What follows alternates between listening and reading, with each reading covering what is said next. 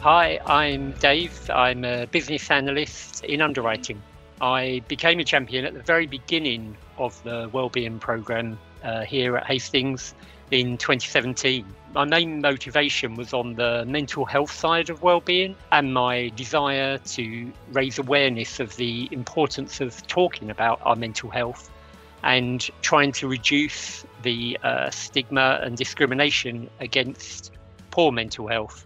I was also motivated by my own personal experience of poor mental health. About 12 years ago, I had an episode of quite severe depression and anxiety that had come to a head because for many years I had bottled things up and felt that I had no one that I could reach out to.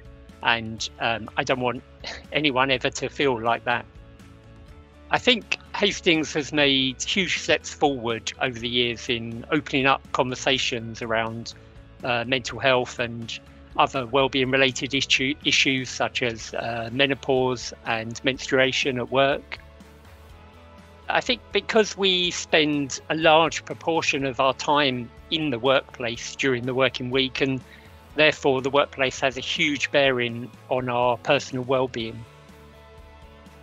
For me personally, I find running or walking outside really helps me recharge and refresh. During work time, I also always make sure I take breaks and particularly take a decent lunch break.